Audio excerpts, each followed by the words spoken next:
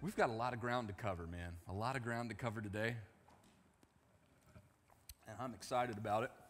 A couple things before we jump in to the last chapter. I left off with a few things about last week that I didn't get to. So just by way of review, you know how that is. You know, I just can't help myself. Just by way of review, if you didn't have from chapter 4, a few things. Verse 10. Some of you, if you had the program, know this, and we're learning this together. You can go back on YouTube and download my sermon notes and go through that from the YouTube link. So can you see what we're doing here? We're trying to push as much material in your hands as possible for your own Bible study, for you to dig into the Word of God. But last week we talked about being armed in the Word of God. We talked about being alert in prayer, and we talked about being loving in our relationships. Do y'all remember that?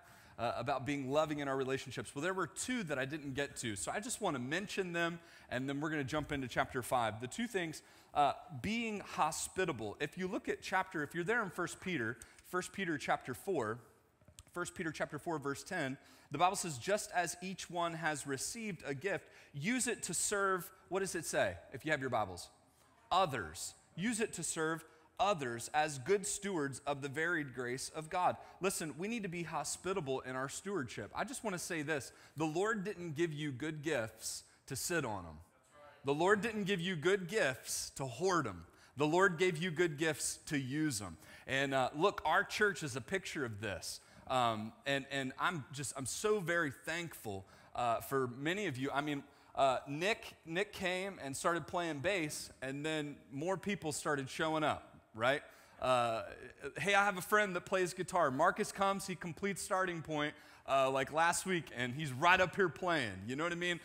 Folks just jumping in. Listen, that's what it's about. It's about using our gifts for the Lord and being good stewards. Some of y'all, I know it, you're sitting on gifts. You're sitting on abilities, and the Lord wants us to use them. So if you go back and look at chapter 4, verse 10 shows us that. I'm not going to dig into it. I don't have time.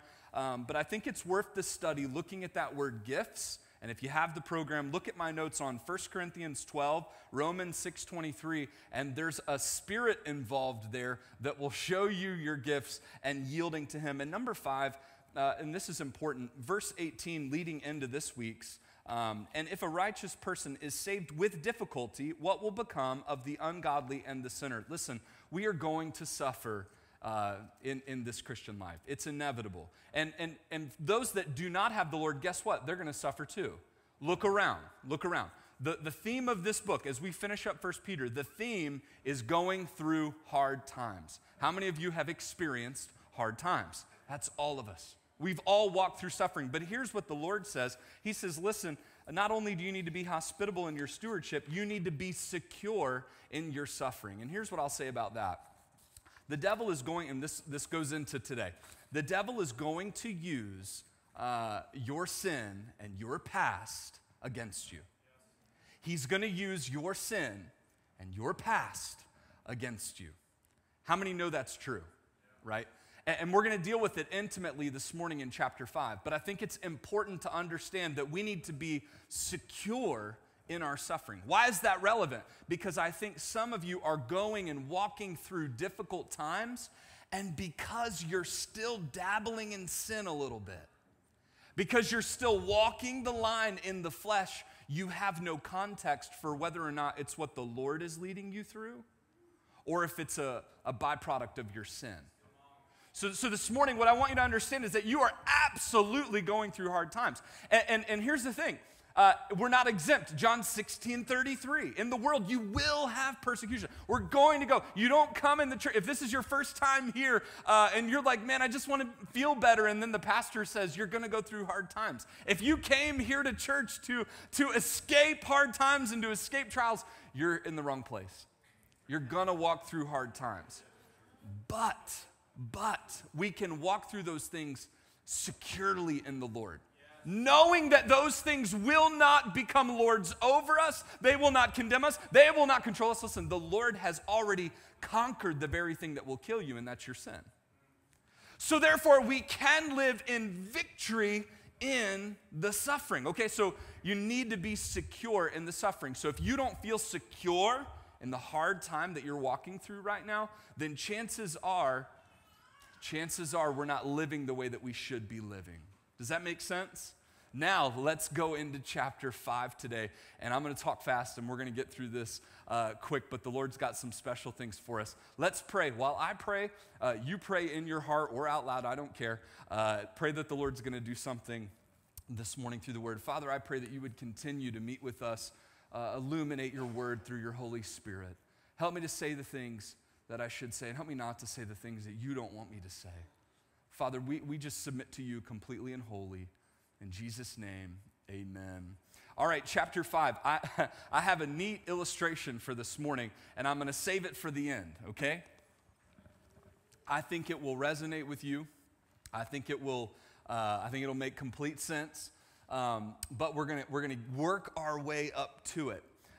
We've been talking about, through 1 Peter, the narrative of our journey, right? Our going through life as a trip.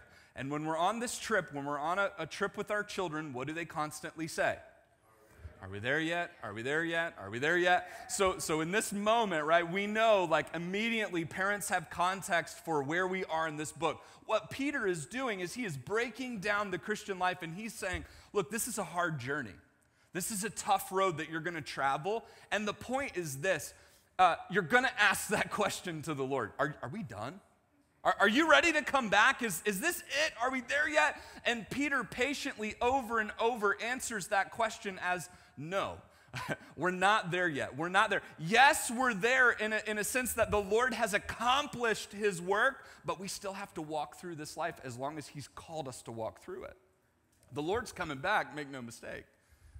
And all the gray hairs said, amen. Right?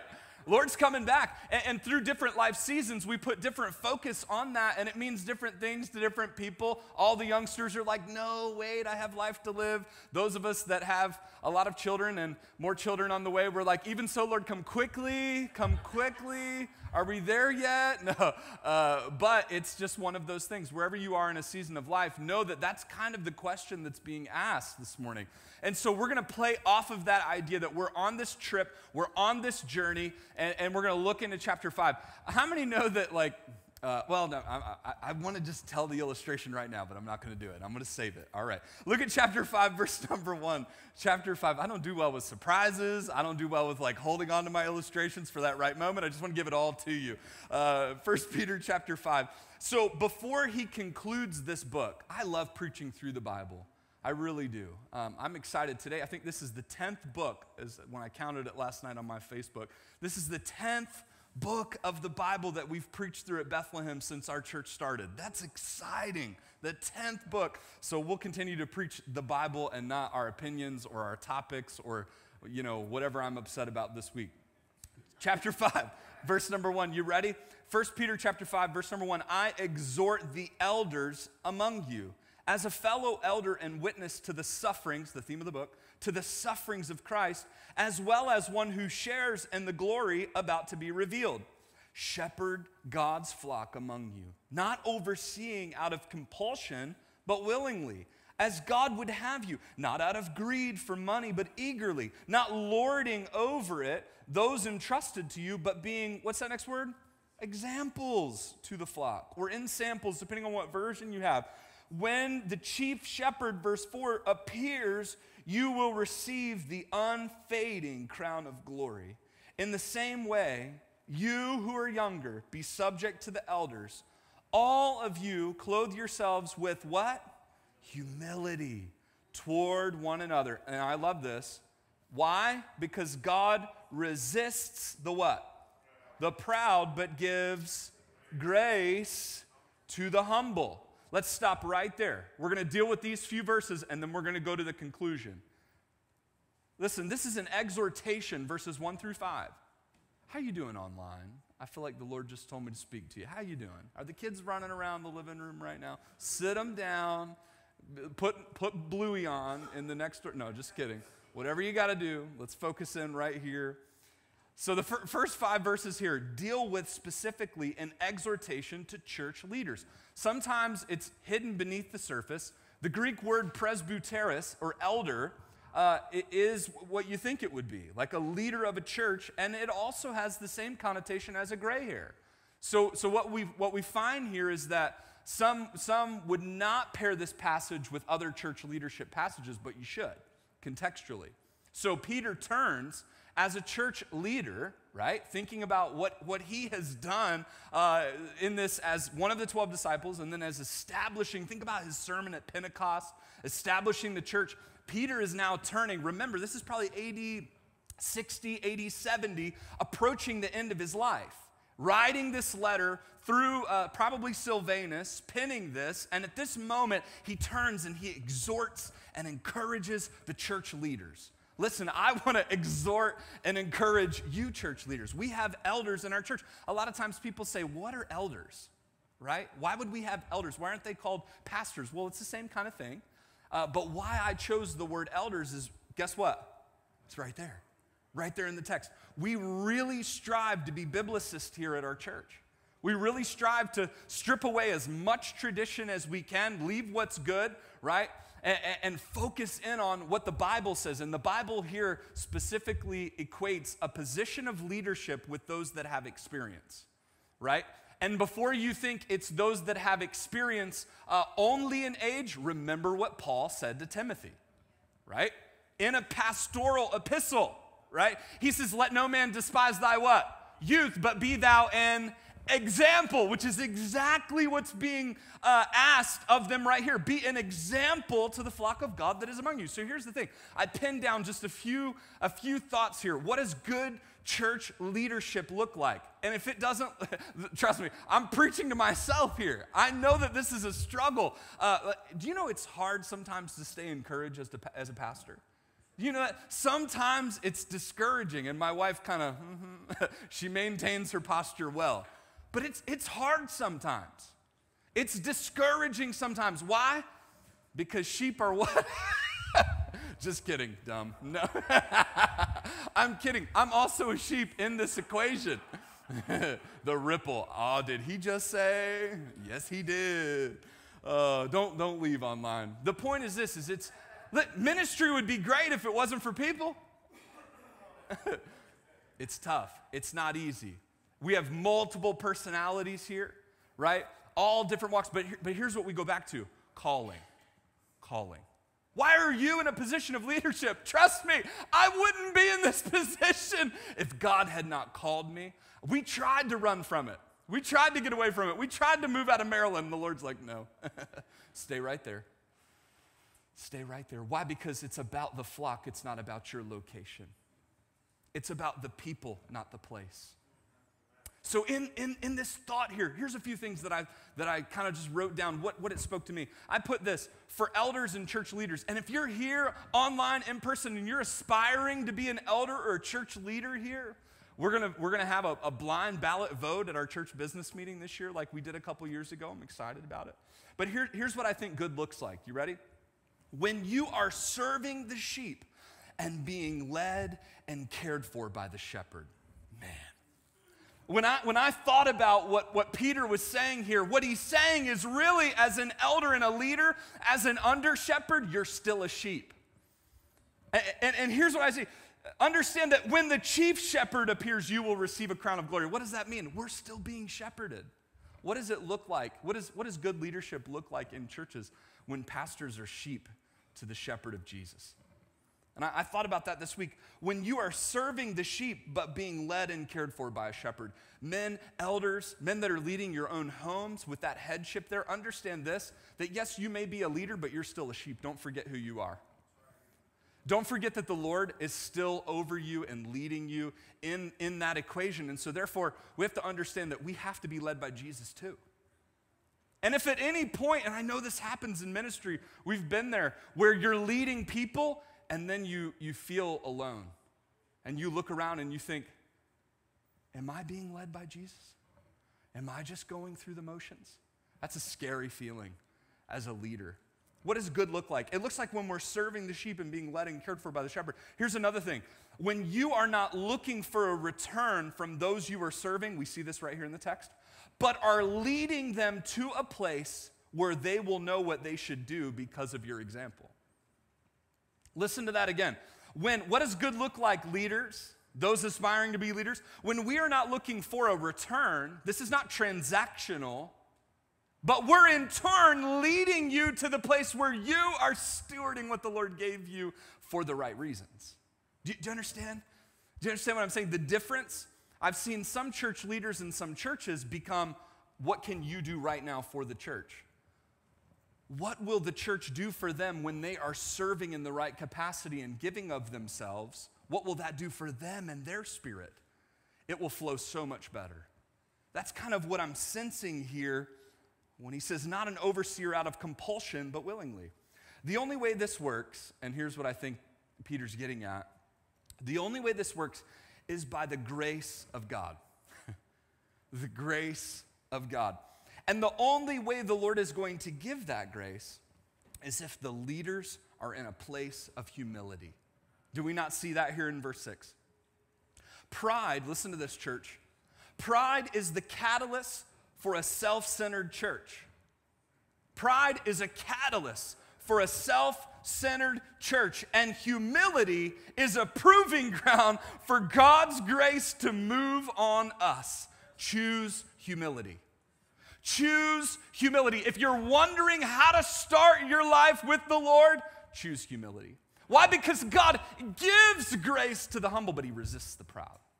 So many people are doing this Christian life on their own. Watch this in the context of the first few verses. So many leaders are leading with their gifts and abilities instead of God's grace. I was just having a moment this week. I've been having a lot of moments lately where I just sit back and I cry. And I look around and I think, this is the Lord's doing. We've prayed specifically. I'm not going to embarrass him, but there's a fella in this room right now. Last year, I fasted and prayed with his wife for him to be saved. He was not a churchgoer. And guess what? He's here today.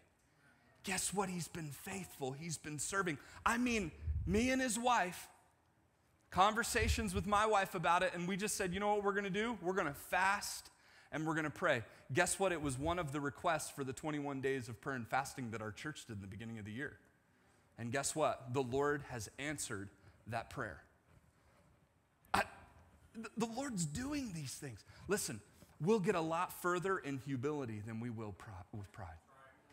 Why? Because we don't want the Lord to resist what we have. We want the Lord to work in what we have. Why? Because this is his anyway. Okay, all right. That's the first few verses.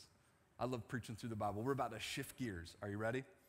Let's go back to our Bibles, chapter 5, verse number 6. Let's just read 6 through the end to 13. 6 through the end. And if you have your program, you know where I'm going. Follow along in my notes there. Humble yourselves, therefore, under the mighty hand of God, so that he may exalt you at the proper time. This is a very famous verse, okay? Right? You're going to kind of know where this is headed when we read this. And this verse gets thrown around a ton. But I want to put it in context this morning. That he may exalt you in the proper time. Verse number 7, look at it with your own eyes. Here we go. Casting all your cares on him because he what? Cares about you. Casting all your cares on him because he cares about you. Be sober-minded, be alert. Your adversary, the who? The devil, the accuser, is a prowler, a roaring lion, walking around looking for anyone that he can what? Devour. Next two words, resist him. Resist him. Say it with me. Resist him. Say it again. Resist him. Firm in the faith, knowing that the same kind of sufferings are being experienced by your fellow believers throughout the world. Do you understand the context that this is in the framework of this scripture? He's wrapping up this book, this letter. He's concluding to the church. He's saying, do you understand that you have to deal with your suffering? You have to deal with your hardships in a specific way, because if you don't, the devil is going to use them against you. That's what he's saying. We throw around all the time, just cast your care on him. Listen, we have a society that is stricken with anxiety because we're not practicing what is right here in the text. I'm going to be sensitive to this topic of anxiety this morning, but that's really what we're talking about. But Peter tells us specifically how to deal with it. It's almost like he knew that it would be something that we would struggle with in the future. It's almost like he knew that this would be something that would cripple Americans. We sit in the land of opportunity, in the land of wealth, and we're paralyzed with anxiety. We will not do the things that God wants us to do with what we have because we're scared to death. Is that something that the enemy is capitalizing on? That's what it says. Firm in your faith. What I also want you to see is that your faith, your belief, your trust should fuel success over your anxiety. You see that? Resist him, firm in the faith, knowing that the same kind of suffering are being experienced by your fellow believers throughout the world. We're not alone in this. Verse 10, the God of all grace, who called you to his eternal glory in Christ, will himself, look at this, own this, understand how powerful this is. He will, what's that next word? Restore, establish, strengthen, and support you after you have suffered a little while. To him be dominion forever. What is it? Amen. Through Silvanus, a faithful brother as I consider him, I have written to you briefly, in order to encourage you and to testify that it is the true grace of God. Stand firm in it. I love this here. This is interesting. She who is in, what's that word? Babylon. She who is in Babylon, chosen together with you. This is a bookend. This is a bookend. He started the book saying, this is to the chosen living as what? Exiles. Remember the week 1 of the series. Chosen living as exiles. And then he's going to book into this with, hey, by the way, you people in Babylon, that's another way of saying chosen living as what? Exiles. Babylon is the picture of captivity, the picture of the world. He's saying you're running around in the devil's kingdom, tearing it down. You chosen, you saints of God, you sisters and brothers of the Most High King, you sons and daughters, you're running around in an earthly kingdom that the devil thinks he owns. You're resisting him and you're tearing down his kingdom one person at a time. Every person that is taken from the claim of sin and of death and that is transported to the kingdom of life, one at a time. You are tearing down the kingdom of darkness. Hey, those of you in Babylon, don't worry. Their reign isn't going to last long. That's what he's saying. It's all right there.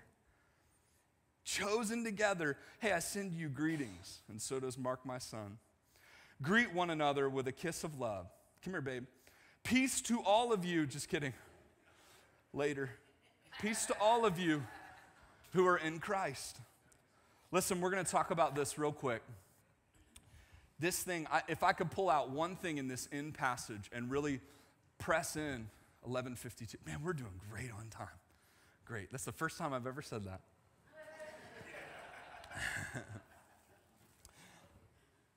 If I could press into one thing this morning that I think is going to be really helpful, it's this thing of anxiety. Would you all agree that that's something that we're really dealing with as a nation, as a church, online? Maybe you're still home because you're dealing with this, and that's okay. I just don't want you to be crippled by it. 2 Timothy, I'm going to walk you through some scriptures. Everything that I'm going to say today is in the program. I want you to take it, download it, copy it. These are verses. Listen to me, church. I get a lot of questions about anxiety. I get a lot of people in our church and around. Listen, some of you are counselors. Some of you are summer. Summer you? I really want summer. How many are ready for summer? It's coming out, even when I don't. Some of you help folks. Some of you, you're the one in your family that people call.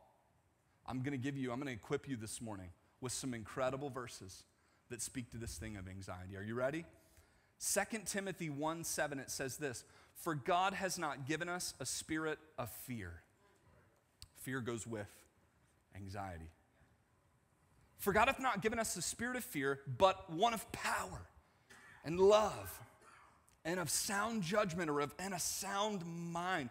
Listen, we have to start this thing of anxiety off, what Peter is addressing here, with understanding that God did not give you that spirit.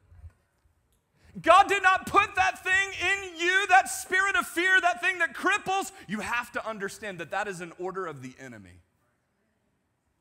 It's not something that God put there.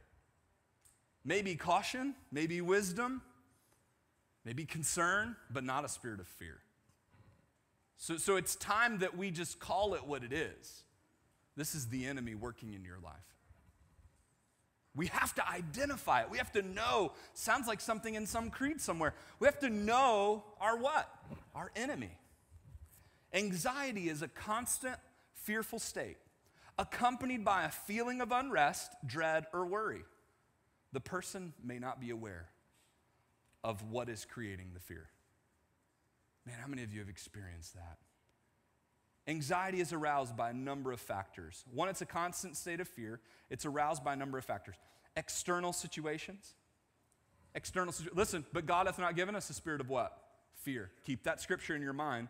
But anxiety is casting all your care. That Greek word is this word that we come up with, anxiety. Understand that it's external situations. How many know that there are external situations that cause that inward position of fear? Know that. Physical well-being. Listen, a lack of sleep, blood sugar imbalance, sometimes improper health can lead to those feelings. Your body is a temple, right? I'm speaking to the choir here, you know what I'm saying? I got that sympathy 15 from my wife because she's pregnant. I've been picking it up. Sympathy 15, that's my excuse. But listen, some of that can lead to fear and anxiety. Modeling. Parents who were highly anxious. You know who you are.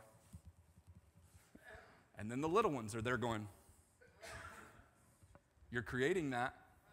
That can be a cause of anxiety. And here's one that I've been studying a little bit more recently, trauma.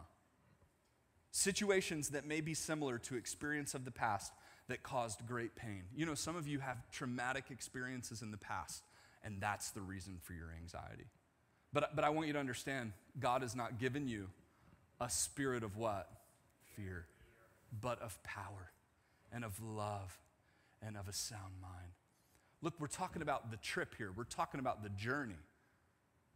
Look, on this journey, you're going to experience some anxiety. Taking trips as a kid, I used to experience them driving through the mountains, going to visit my family in Tennessee. You get in like Chattanooga, you know what I mean? In East Tennessee, where you look over and it's like, and you get that feeling in the pit of your stomach. You know what I mean? Am I the only one where I'm like, oh, we could just like, just fall right over. Even though we're not going to, but you get that feeling like that's caused by external things, right? We all have that. In your spiritual journey, watch, some of you have had traumatic church experiences, traumatic things where spiritually you've been hurt and harmed. And listen, you're living with that fear that it's going to happen again. But God has not given us a spirit of fear. Anxiety symptoms can include, just in case you're wondering, if you're like, I'm not an anxious person, inability to relax. Maybe. The first one got me. I was like, man, just because you're not like stricken with fear doesn't mean you're not struggling with anxiety. Some of you are busy bees because when you stop, that's when it comes.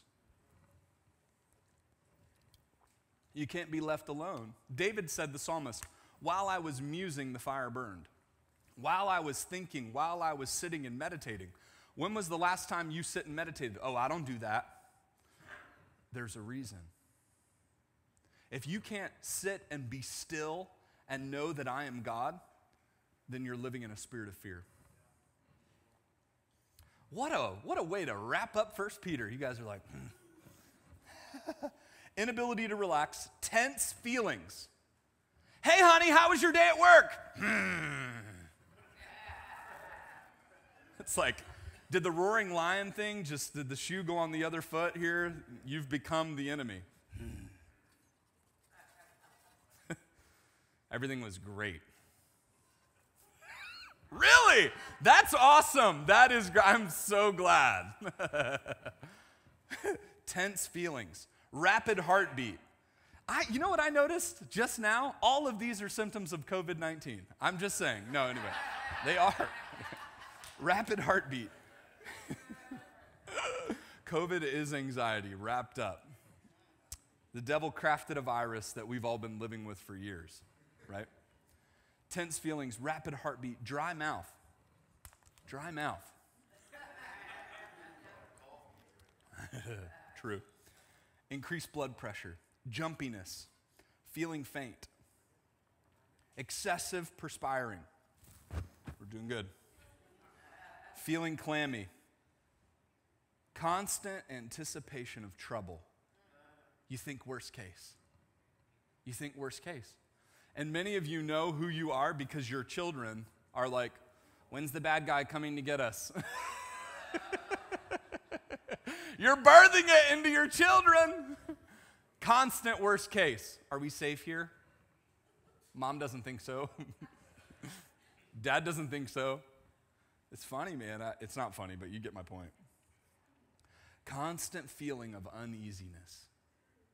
If anybody, listen, what I'm going to give you today is just going to unlock your spirit. I hope to equip each one of you in person and online with a way to deal with your anxiety that just liberates you this morning. That you can just walk out of here and be like, today's a new day. There is no sunshine. Just kidding. Let's go Kirk Franklin on it. Come on, let's go Kirk Franklin. That's a good song, Hello Fear. Look it up. Isn't that good? My goodness. The three of you that know it. Come on, y'all. Get some culture. Kirk Franklin. Get some culture. The point is I want to unlock you in this place where you're just like, I can deal with this. Because here's the thing, and I honestly believe this, online, in person, I just feel like we act like we don't know how to deal with it.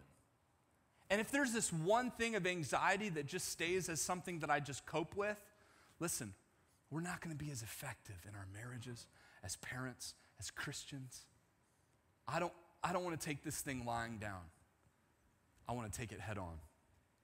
How many are ready for the scriptures to help? You ready? Okay, here they are. You ready? Psalm 94:19. When I am filled with cares, your comfort brings me joy. Let the word of God wash over you this morning. When you're filled with care, your comfort brings me joy. I know you're filled with some things this morning. I know you're filled with some pain. I know there's loss. I know there's trauma. I know there's things in your heart and in your life that are really just overflowing. But understand this, that his comfort can bring you joy. Proverbs 12:25. Anxiety in a person's heart weighs it down, but a good word cheers it up. But a good word cheers it up. I think about I think it's a psalm. A word fitly spoken is like apples of gold and pictures of silver. I could go for an apple of gold right now. You know what I'm saying? Lord, why don't you put one under my pillow? I'd lose a tooth for that. An apple of gold. You know, there's something that you could speak into someone this morning. Sorry. Something that you can speak into that would be a word that would change them rather than feed their anxiety. Understand that. This is probably one of the most powerful passages for anxiety. Are you ready? Matthew chapter 6, verses 25 through 34. And I'm going to read it right here. You ready? Therefore, I tell you, don't worry about your life. And all God's people said, no, Jesus, no. This is what I do. If I could get paid for my anxiety, I would be as rich as you. Serious. This is what we do. We worry. We fret about things. God, you're going to sit here and tell me, don't worry. Don't be anxious. Yeah. Hey, don't worry about it. The Lord's like, why would I plan this whole thing of redemption to take care of you for you to worry about all the things that I've already taken care of? He says this, therefore I tell you, don't worry about your life, what you will eat or what you will drink, or about your body, what you will wear. It's a good one. Isn't life more than food? I don't know, is it though? No. Anyway, is it more than food and the body more than clothing? Maybe Jesus hadn't been to Michael's Cafe. You know what I mean? If he'd been to Michael's, he'd be like, just worry about that one restaurant because this is really good. You know, shout out to Michael's. You make awesome stuff. Consider the birds of the sky. They don't sow or reap or gather into barns, yet your heavenly Father what? Maybe we haven't stopped and considered that all the other creation on earth trust their preservation to the Lord. If a bird can trust its preservation to the Lord, then why can't we, dear God? The Lord worries about them. He feeds them. Can any of you, verse 27, add one moment to his lifespan by worrying? In other words, what's going to happen is going to what? You can't add to your life by worrying about it, right? And why do you worry about clothes? Observe how the wildflowers, observe those wildfires. Observe how it's the dry mouth, that's what it is. Observe how the wild flowers of the field grow. They don't labor or spin thread. Yet I tell you that not even Solomon in all of his splendor was adorned like one of these. Watch this, verse 30. If that's how God clothes the grass of the field, which is here today and thrown into the furnace tomorrow, won't he do much more for you, O ye of little faith? So don't worry saying, what will we eat, or what will we drink, or what we will wear? For the Gentiles eagerly seek all these things. Or in other words, those that don't have Jesus are the ones seeking those things. Just pause, intermission. Boop. It was often said to me, Christians should dress different and act different and do all these different things. That's how I grew up, right? Listen to me. Literally the passage is saying the what? You're going to construct your whole framework on that? No. Really, what the Lord is saying, what Jesus is saying is the world should look at you, and the difference that they should see is that you're not worried about it. It means the difference is not external, but rather where? Novel idea. You mean the gospel is about an inward transformation that comes outward? Yeah! Woo, we got it. We figured it out. I finally figured it out. That's what it is. If we become more about the clothes we wear, the things we buy, what we drive, we've missed the what? We've missed the point. Those things are not bad, but those things are not the reason. You understand? Okay, the Gentiles seek those things. People who are not of the Lord. Watch this, verse 33.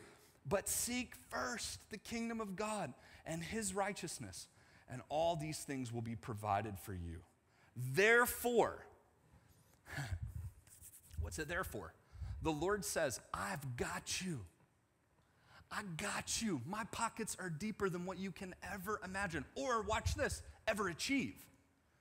In other words, the rat race of trying to have all of those things is not going to bring fulfillment. What's going to bring fulfillment is that you let the Lord steward those things. Some of you will be incredibly wealthy in this life. There's nothing wrong with that. And the Lord says, it's okay, let me steward it. Seek what? First, the kingdom of God and his righteousness, and what? All these things will be added. It's okay. Let him add, let him steward. This is for someone, this is no class system. Do you understand what the Bible does, what the gospel does? It levels us, and it says, let the Lord steward what you have. Why? Because he's already taking care of it. Isn't that a beautiful thing? Most of our worry is wrapped around things that are already taken care of. Therefore, last one, therefore, don't worry about tomorrow, because tomorrow will worry about itself. Each day has enough trouble of its own. Isn't that the truth? Sufficient today is the evil thereof in other translations. Sufficient. Listen, let's focus on what the Lord's doing in our life. What? Right now. You ready? I'm not done yet. Philippians 4, 6 through 7. Don't worry about anything, but in everything through what? Prayer and petition with thanksgiving, present your requests to God. What do I do about the things that I do need or that I feel like I do need right now? Just seek ye what? First, the kingdom. Present them to God. Do you think the Lord doesn't know? Remember the birds. 1 Peter 5, 6 through 8. Here it is. Now we've landed home. This is our text. You ready? Humble yourselves, therefore, under the mighty hand of God, so that he may exalt you at the proper time, casting what? All your care on him because he cares about you. Be sober-minded. This is the be. This is what you should do. You look for the action verbs in the text that declare how we should act. We spent this whole time talking about what anxiety is. And I think if we're all honest, we all deal with it on some kind of level. So if the scripture, how many believe the Bible? Okay, 3 of you. Just kidding. If you believe the Bible, what we're going to do is we're going to do exactly what the Bible says in order to defeat or deal with our anxiety. You ready? It says, be sober, be alert. Your adversary, the devil, is a roaring lion walking around seeking whom he may devour. Let's find this here, right here in the verse number 9. Look at verse number 9. What does it say? Resist him. The devil's walking around as a roaring lion, seeking whom he may devour. What's the next 2 words? Resist him. I want you to say it with me. Resist him. Say it again. Resist him. That's a quick thing, isn't it? Resist him. How many know that's a quick thing? Resist him. Resist him. Let me just give you a little bit of context of the devil. I've been reading a lot of us have. We've been passing these books around about the unseen realm and what demons, demonic forces, and angels, what it kind of really looks like. And really what you find when you study this devil figure is the word just means the accuser. Diablos, this guy who brings up stuff. If you will, in a courtroom where they're prosecuting. They're reading off all of the charges. You almost get this view, stay with me, we're shutting her down, circling the wagon, stay with me here. You almost get this view that there's this divine council in heaven where the Lord is there listening as the supreme being to all of the charges brought before about the human being. We see this in Job, don't we?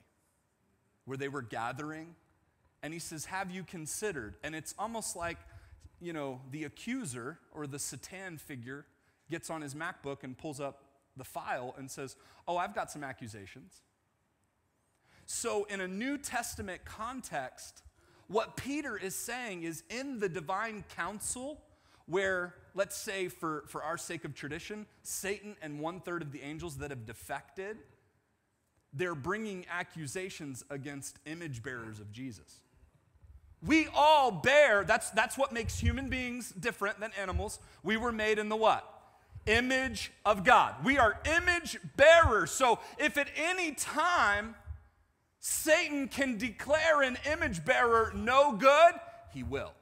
He will say, here's an accusation that what? Sticks. But what Peter is saying is because Christ has suffered and died and buried our sins and we've declared our loyalty to him, there is not one accusation that will stick. All you gotta do is humble yourself in the sight of the Lord. He will lift you up. He will exalt you in due time. You see, if you're down and out, if you're in a place of trouble, if you're in a place of anxiety, if you're stricken with fear, it's because the devil is lobbing things and accusations and you're letting them stick. But let me tell you something, by the grace of God, you're the only one that's letting them stick.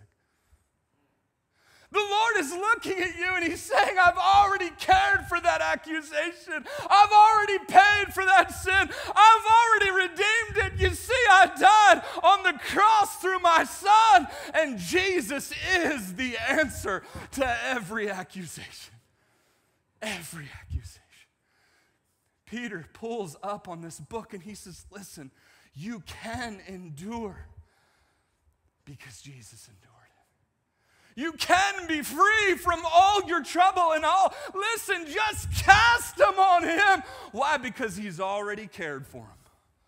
Oh, Man, it's good when theology makes its way to our heart and we understand the scriptures and we see now that the Lord says, listen, just here's what the devil does. Here's a thought. The roaring lion figure. I went to Africa one time, actually twice. Remember, Chief? Those prides of lions. It was funny, I paid off, probably shouldn't have done this, but I paid the driver off. We went on a safari. And I was like, we actually were helping start an orphanage. And I wanted to get close to the lions. And in the savannah, you're riding in an open jeepney. It's open. And so the one driver was like, oh, through a translator, American has money. He'll pay you to take you to see lion. And I'm like, yeah, rah. And you think I'm crazy now? I was really crazy then. I'm like, how much do you need, bro? Let's go. Let's go. So the one says, my vehicle's better than the other. You don't want to drive your vehicle over there and get stuck. His is 4-wheel drive. But I find out real quick, so anybody who wanted to be a part of paying this guy off to take them over to see the lions, Simone, I think is what it is, but anyone who's going to take him over to see the lions, they would get in this truck and pitch in. But the guy gets in and he couldn't get the truck started. So I'm like, what's going on? I was like, hey, third pedal over there, push it in, then start. I was like, this guy can't drive a clutch. I was like, he doesn't know what he's doing. He's like, oh, okay, good. Throws it in gear and jumps us all. And I'm like, oh, no. He's like, no, we good, brother, we good. So we're driving. He's like, I know where they are. No joke. We pull up, and there's 8 of them. And I mean, I'm saying, like, from here to the wall, he gets us close. More money, shillings. So we pay him. And then I'm like, he's like, oh, pops the clutch, stalls the vehicle. You got to be kidding me. This is crazy. But he's like, shh, so we're like watching them. We're like right here. And guess what? Who the first ones to get upset were? Of the pride of lions. The dude, the lion that you picture in your mind, he's in the back, the man. It's the women lion I learned that you really got to watch out for. They're the hunters. They're the prowlers, and they bring it in. It's those women lion, you know what I'm saying? You got to watch out for them. The big guy, all he has is a roar. The ones who were actually carrying out, the first ones to stand and start to approach our vehicle were the female lions. And then I was like, dude, come on, get out of that chair. I know how to drive a stick. Let me get in the driver's seat and get out of here. And he was like, boom, boom, boom. Whoa, and he takes off and we drive. And thank the Lord we made it out of there. But it was like two or three of them just starting to pace, get upset. And I think about this verse. The devil's just the big guy standing off to the side, and all he has is what he can say and what he looks like. He actually doesn't do anything. You have to understand the accusations that he makes, he's not the one you have to worry about. And I think of it this way. Fear the one who can put both body and soul into where? Hell. And that's our God. If God be for us, who can be against us? No enemy can stand against the power of the Lord. So I want to give you one tool and then we're gone. This is how it works, okay? We know that the devil has no power over us. Do you know that? Easter Sunday is going to be all about our champion. So I want to give you a very practical way to deal with your anxiety today. How many want that? How many want a very practical way to deal with it? Resist him, right? Say it with me. Resist him. Resist him. Understand this. God loves you. Listen to me. God loves you and paid the highest price for you. Yeah, come on up, guys. God loves you and he paid the highest price for you, his son. I'm going to do the illustration before you guys begin to play because it'll ruin your playing. Number 2, God desires you to be happy. Listen, God desires you to be happy and fulfilled in his will. That's the challenge. We're off doing our own thing, and when we do our own thing, we deal with our own fears. But we're not going to do that anymore. Satan has paid nothing for you and wants you to be miserable. Listen to me. Satan has paid nothing for you and he wants you to be miserable. Satan can only accuse, promote, and antagonize you to a place of fear and misery. Satan uses anxiety. Satan uses anxiety. Cast it. Here's another way of saying it. Throw it, turn it down, or watch this. Don't answer it. Don't answer it. Resist it. Hold on one second. Let me help you with this.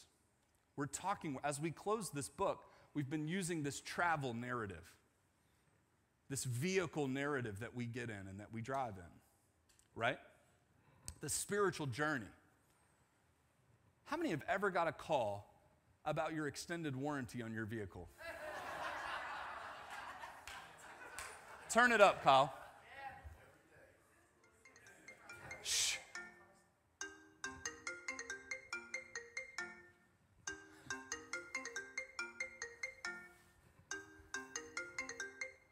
We've been trying to reach you concerning your car's extended warranty. You should have received something in the mail about your car's extended Anybody warranty. ever heard that? Since we have not gotten a response. Wait, do it again. Click it again, Bill. Click it again. Before we close out your file. Just click the video again. Start it over.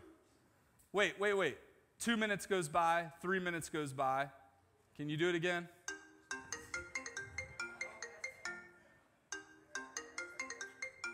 Same ringtone. Wait a minute. Listen. We've been trying to reach you concerning your car's extended warranty. You should Okay, put the logo up there. mail about your car's Or not the logo, the verse, whatever. Listen to me. There's no shame in their game. Haven't we all dealt with this? We're continuing to deal with it. Watch. They're going to call you over and over and over. But wait. No. Stop. What do? Block it or what? Don't answer it or what? Hang up. You all have been conditioned. You have been conditioned to deal with, we're trying to reach you about your car's extended warranty. And if I could leave you with this one thought today, none of you need an extended warranty. Jesus is your extended warranty. He pays for it all. There's not one repair that he won't make. There's not one place that you'll pull your car up, one garage where he won't foot the bill. And the devil will call you tomorrow. He'll call you tomorrow. He'll call you tomorrow, and the next day, and the next day. And listen, I want a church that has been conditioned to hang up. All it means is what? Resist him. Resist him. Resist him. If you know how to hang up the doggone phone, then you know how to resist the devil. There's more to it than that, Pastor. You don't understand the roots of my anxiety. You don't understand the roots of the Savior's love that go deeper than any thought of anxiety that will cripple you. You will think about this. When your phone rings, it's the same as him coming to you. And you absolutely know the other person on the end of the line cannot help you. I want you to hang up the phone. Now, here's where we get serious. Here's where we get serious. You have to resist it. I know. There are some in here. You've been sitting on the doggone phone for hours with Satan. He's held you captive. You have not had the strength to hang up the phone. Listen, sometimes you need somebody to come up and just take the phone out of your hand. And that's what I'm doing this morning. Give me the phone. This is what you do for your 90-year-old grandmother that doesn't understand that it's literally someone trying to rip her off. Just what?